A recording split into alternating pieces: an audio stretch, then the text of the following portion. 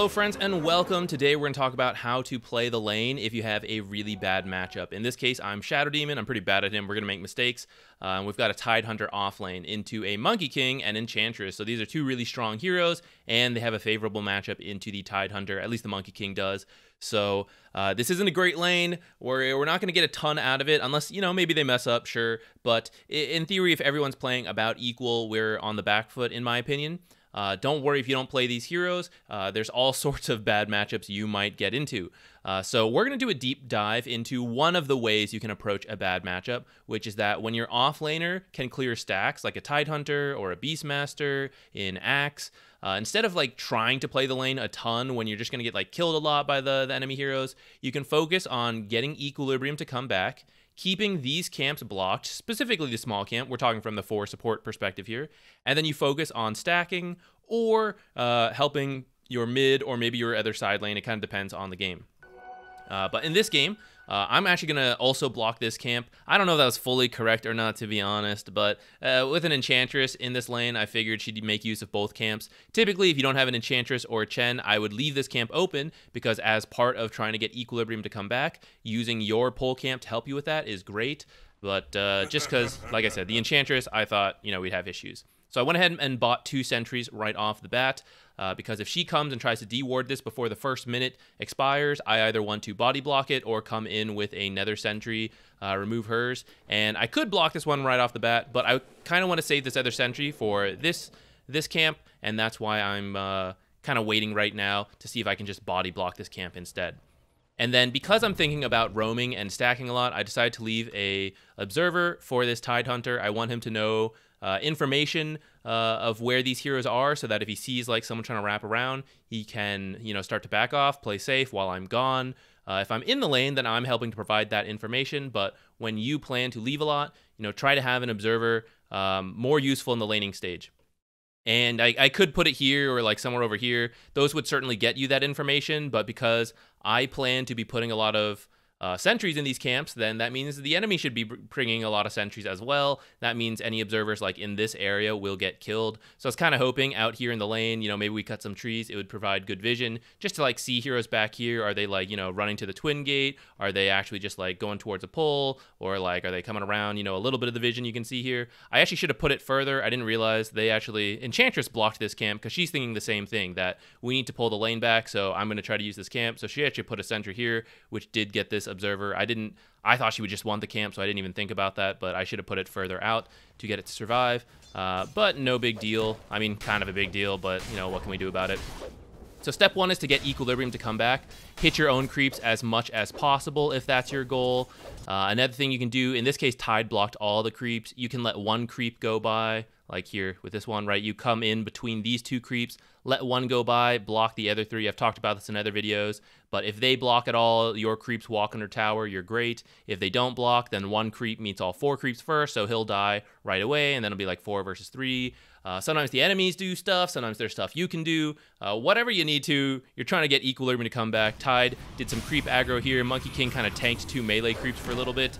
So you can see here, like, we have 1 creep left and it's already low. I actually should have used the illusions to probably deny it. I wasn't thinking, like I said, don't play much Shadow Demon. But that could have been good. And then you'd see we have 2 bonus creeps alive. So that's really good. The Equilibrium's already coming back, or it would be, except they kind of like aggroed back here. But it's still going to be like 4 creeps versus 6 creeps. So in the end, this will come back. So we're already kind of meeting our goal. I blocked this camp here with my body. And now, if you're thinking like, hey, I'm Enchantress, I'm the 5 support, I don't want this lane to push, and you kind of see this happening, right? But these camps are blocked. So, I mean, what can you do? The main thing you can do is to shove the lane in and get them all killed on the tower. But actually, in a lot of pub games, people don't think about this option. They only rely on the pole camps. So that's why this is going to be like pretty effective in a pub game. You won't really see this in a pro match because pros are going to like shove this in and then dive and stuff like that. But we are pub players, and so this is going to be pretty effective. So I'm trying to keep an eye on that. I think I saw she had a sentry. Otherwise, I just thought it's what she was doing because I saw her walking over here. And I wanted to try to stop her depending where she was going to place it. But unfortunately, she put it in the back, and I saw her like moving like this. It means she's looking for my sentry, and the fact that I don't see it anywhere out here means it's somewhere back here, and I didn't want to come back here. She's level 2. Monkey King is a very mobile hero if he chooses to take Tree Dance. I don't think I saw what he'd picked yet, so I knew if I like went back for their sentry, it'd be really dangerous. But I didn't realize, I wasn't thinking about it, I could have done this sooner and used the illusions to find it back here and maybe beat her to this. But what I'm going to do instead is, once I realized that, I came back, blocked the camp again, killed her sentry. So that's kind of why I came prepared, right? If she had unblocked this and I didn't have the sentry and I go, oh, now I got to buy a sentry, I need to wait like 30 seconds for that courier to come out. It's already going to be 2 minutes plus, which means if I do that and I don't body block, then this camp's going to spawn. If I try to body block, but they're prepared, they're like zoning me out and stuff, then I'm going to die trying to do this, all that. But by having the sentry already purchased, it was part of my plan going into this, then I'm prepared, and Enchantress wasn't thinking as hard on it, so she doesn't have another sentry to come and do this. So that means for the second minute of the potential spawn, I have successfully blocked it, and then I'm going to come over here and body block this again, which I maybe didn't need to, but when I looked at this is like good equilibrium for us, and I didn't want them to mess it up in any way. And if I do let this hard camp spawn, that opens up a chance for them to do a hard camp pull, and then when we try to fight over this, right, I kind of favor them over us, especially if Enchantress has a point in enchant, depending what camp spawns, right, she'd be able to bully us out. So that's why here at the 2 minutes, I'm going to block this, and this whole time, right, Tidehunter is doing this. I will admit, this plan depends on your offlaner knowing a bit what to do as well, right? Making sure they balance the wave and not just shove it out. So if you need to, try to communicate that. If they don't do it properly, I mean, what can you do, right? At least you are trying to play properly as a support. But you see here, by body blocking it, just trying to avoid Enchantress, not really interested in fighting. The lane is kind of starting to come back a little bit. They're both doing creep aggros, but our creeps are a little weaker, and so depending how safe you feel, you can come over, try to like hit it. That's kind of what I'm doing there. It's not perfect, and in fact, they're kind of going on me here a little bit. But if you, this is like another part of playing bad matchups. If you can focus attention on yourself, then that's good, and it leaves your offlaner alone to like kind of get some of the stuff they need. I didn't really, that wasn't really my plan. Shadow Demon isn't usually that type of hero. Oh, which by the way, I should mention, I bought a Windlace this game because I wasn't planning to play the lane, right? Either through these, you know, body blocking stuff, sentry blocking, maybe creep dragging if none of this was working. A lot of that just depends on movement speed, which usually isn't that useful if you're only playing the lane directly nowadays. Everyone's preferring stats, stuff like that. But if you're planning to avoid the lane as much as you can, roam, stack, right, that's a ton of moving. And so buying early movement speed items can be really useful. I don't know if it's like perfect to start Windlace or if I should have just rushed boots, but that was my philosophy for this. And so since I'm super low here at 3 minutes, I'm going to start the double stacking. If you're a ranged hero, you can do this. If you're a melee hero, you might need a spell. I'm Shadow Demon, so kind of using a mix of both, even though I didn't really need to. I actually messed up some stacks later. I don't know what I was thinking, guys, but the idea was there. I just screwed it up. So here, this whole time while I'm stacking and leaving, look at Tidehunter. He is fine. He's back here by his tower. You might have your bad pub offlaners who still die in this situation, right? Like I said, what can you do in that case? You're giving him what he needs, and that's what Tidehunter's getting right now. He can't get every last hit, and he is getting harassed, but we have put him in a safe spot so that we can come back and heal. And even if I had TP'd mid to like fill the bottle and then walk bottom, Tide's probably still like in an okay spot for a few more seconds, and then I hopefully get there. But in this case, I'm able to stack, heal, and then TP back, and now that the lane's pushing out, I'm here again to help him. When I saw this happening, I know that our lane is pushing in. If we can't do anything, then it's going to stay here for a while. So I need this pull camp, or I need to like, we need to be the ones to shove in the lane and get some weird equilibrium stuff going to get it to come back, because I still want to go do more stacks. I want to help this Void Spirit get runes against this Nyx Assassin. Maybe I want to come top. But if I want to do any of that, I need Tidehunter to feel okay. And so we're going to apply a little bit of pressure here. I was waiting for the 4-minute rune to spawn, or the 4-minute camp to spawn. I wasn't watching, so I thought like maybe Enchantress had body blocked it, or maybe Tide had done it himself. I didn't realize that they had body blocked it, or they had put their own sentry there. When I see her doing this, there's not that much I can do, and I should have paid more attention to the time. I think I should have actually like walked in here and body blocked this, but I wasn't paying enough attention. So now they've got a small camp, and I saw that this one didn't spawn. But I felt like if I tried to unblock it now, it doesn't really do anything because it's not going to spawn till 5 minutes. So right now, I looked at the minimap and I saw that Void Spirit secured the top water rune, and Nyx currently was not running for this water rune because he's probably trying to get last hits here. So I decided, like, I'm going to head over, and maybe even if I can't steal the rune, maybe two of us can do something. Because if we're having a bad time bottom, right, I need my mid laner to be doing well so that he can help cover us, help recover. Maybe we can get a Monkey King kill and all that. So that's why I'm not just trying to, like, play a lane that sucks. I'm trying to do other things, add value through stacking or add value through a mid laner who can then help us bottom. So that's why I come up here. And we do get a little lucky in this kill, right? He could have gotten away. And in fact, if he probably didn't try to TP, maybe he would have died. I don't know. But there is a little bit of luck on getting the kill right here. It was very close. But you can see, like, okay, great. Like, how much would I have really done in the bottom lane that time?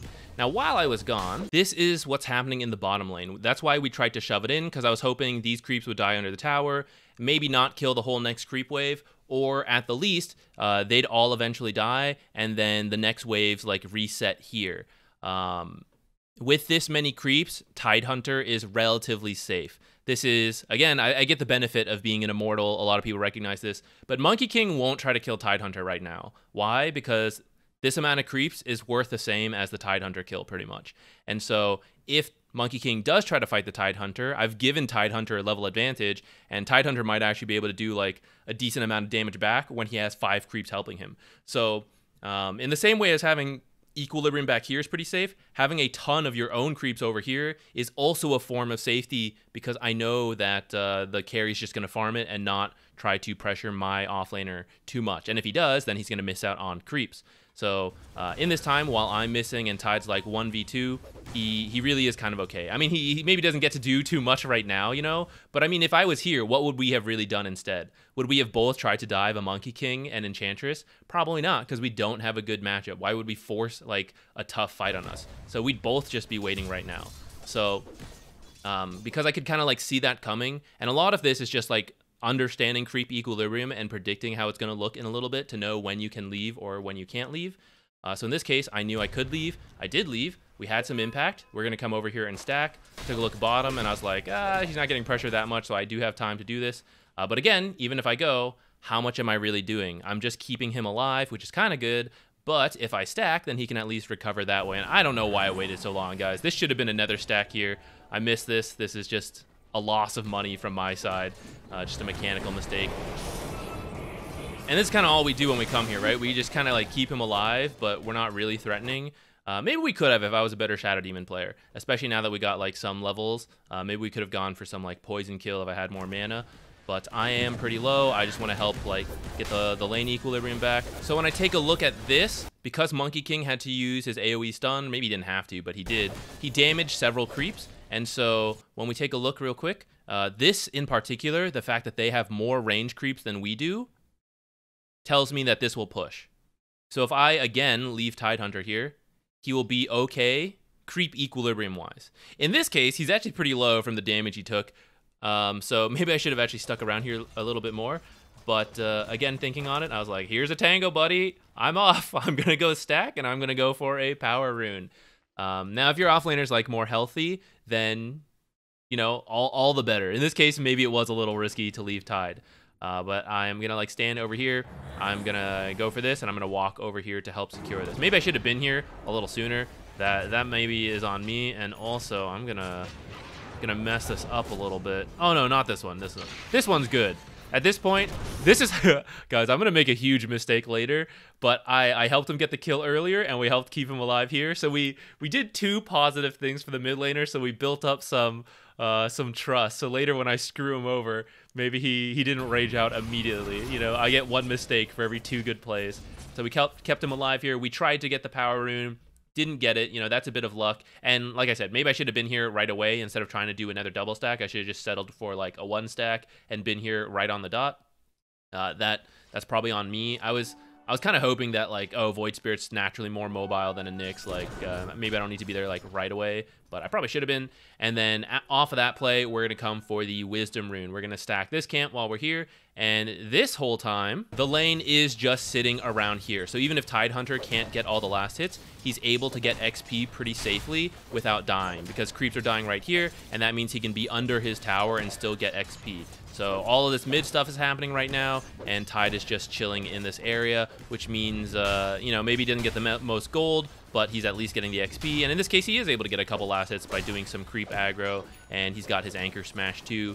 So here we are going to stack right, but the creep equilibrium is still in this area, because even if you have the small camp spawned, you all experience this, right? You do a small camp pull, sure, you deny a little bit, but oftentimes you can screw it up and the lane shoves out again. It's when you stack the small camp that it becomes a lot easier to hold the equilibrium right here and never let it push out. But we've already passed a lot of that. Like, at this point, Tidehunter's already level 5, and even if they start, like, completely locking down equilibrium over here, Tide can now reasonably jungle. If we had let him get shut down in the first couple minutes, he would have had no other option. But because we like played the first few minutes pretty well, now Tidehunter, if they do start doing good equilibrium, then he'll be okay. He'll go do the stacks I started to make and keep up that way. After this 7-minute stack and Wisdom Rune, I don't have a lot of mana, so I'm going to go home, and then I'm going to think about what I want to do. It's getting close to 8 minutes, so I'm going to check my mid to see if he needs a bottle refill. He does. Again, we're just trying to help him out as much as possible. Void Spirit is a hero who can be active if we give him a good start.